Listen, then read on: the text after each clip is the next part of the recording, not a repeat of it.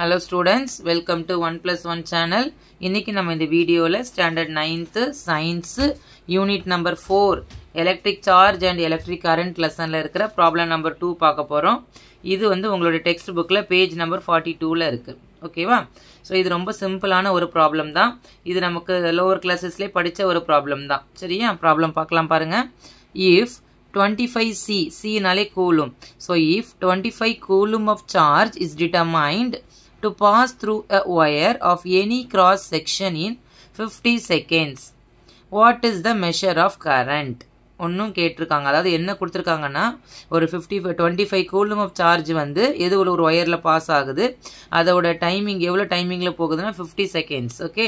What is the measure of current? current எவ்வளவுன்னு கேட்டிருக்காங்க. So நமக்கு தெரியும் ஃபர்ஸ்ட் சொல்யூஷன் எழுதணும். So as we all know solution எழுதியாச்சு. ஃபர்ஸ்ட் கொடுத்திருக்கிற given term எழுதணும். So given termல 25 C ன்னு கொடுத்திருக்காங்க. நமக்கு C னா என்னதுன்னு தெரியும், charge. So charge நம்ம Q ன்னு சொல்லணும். Q is equal to 25 C. Clear? Is determined to pass through a wire of any cross section in 50 seconds. So time is given.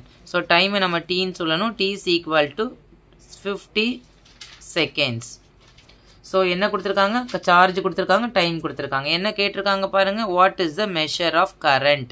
நம்ம கரண்டோட symbol I which is equal to question mark.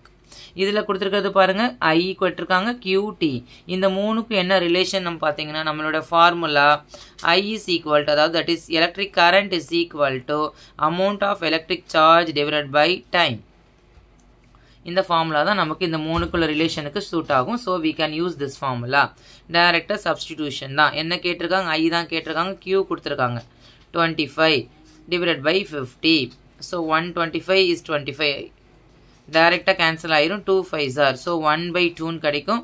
so நமக்கு தெரியும் 1/2 னா 0.5 ampere or coulomb per seconds ன்னு எழுதலாம்.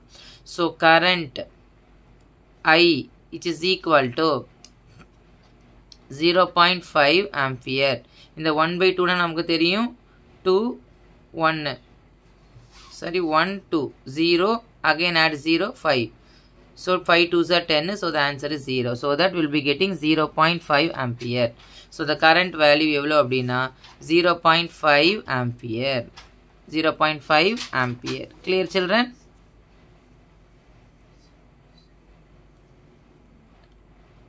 Thank you students.